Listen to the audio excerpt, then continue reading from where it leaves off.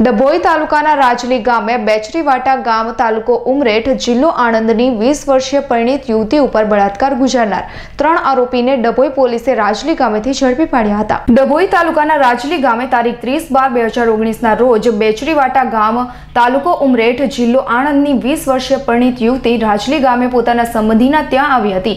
રાત્રિના સમયે જ્યાં લઘુશંકા આવતા ઘરની પાછળ ખુલ્લા મેદાનમાં ગઈ હતી ત્યારે તે યુવતી ઉપર નજર રાખી 3 હવસખોર બળાત્કાર ગુજાર્યો હોવાની ફરિયાદ ડભોઈ પોલીસને કરતા યુવતીની ફરિયાદમાં આ યુવતી રાત્રિ સમયે લઘુશંકા માટે બહાર ઘરની પાછળ ગયેલ હતી। ત્યાં 3 યુવકો જેમાં સંજય દિલીપભાઈ વસાવા અને તેના અન્ય 2 મિત્રોએ તેનો એકલતાનો લાભ લઈ હવસનો શિકાર કર્યો હતો। જ્યારે ડભોઈની આ યુવતી પર બનેલ બનાવને પગલે ગતરોજ તારીખ 9/1/2020ના રોજ ડભોઈ પોલીસને ફરિયાદ કરવામાં આવી હતી, જે આધારે ડભોઈ પોલીસ દ્વારા તપાસ હાથ ધરવામાં આવી હતી, જેમાં એક યુવક સંજય દિલીપભાઈ વસાવાની યુવતી ઓળખતી હોય અને તે રાજલી ગામના નવીનગરી વિસ્તારમાં જ રહેતો હોય।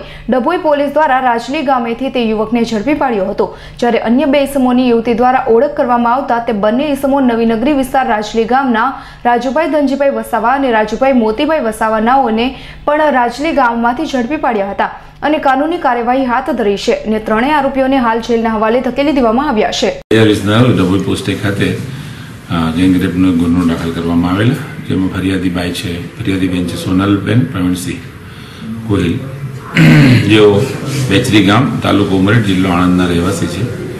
ડભોઈ પોસ્ટ વિસ્તારના રાજલી ગામે તેઓની દાદી રહેતા હોય તેની ખબર અંતર પૂછવા માટે તેઓ ગઈ 27/12/2019ના રોજ આવેલા, દિન 2-3 દિવસ માટે રોકાયેલા। 30 તારીખના રોજ 30/12/2019ના રોજ સદર ફરિયાદી બેન રાત્રિના સમયે ઘરના વાડામાં નીકળેલી ત્યાં સંજય વસાવા અને રાજુ મોતીભાઈ વસાવા તેમજ એક રાજુ ધનજીભાઈ વસાવા 3 વ્યક્તિઓએ બળાત્કાર કરેલ, સામૂહિક દુષ્કૃત્ય આચરેલ, જે આધારે ગુનો દાખલ થતા પોલીસ ઇન્સ્પેક્ટર શ્રી જે વાઘેલા સાહેબ ડભોઈ પોલીસ નામે તપાસ સંભાળેલી અને 3 આરોપીઓને પકડી પાડેલ છે। હિતેશ જોશીનો રિપોર્ટ, ડભોઈ।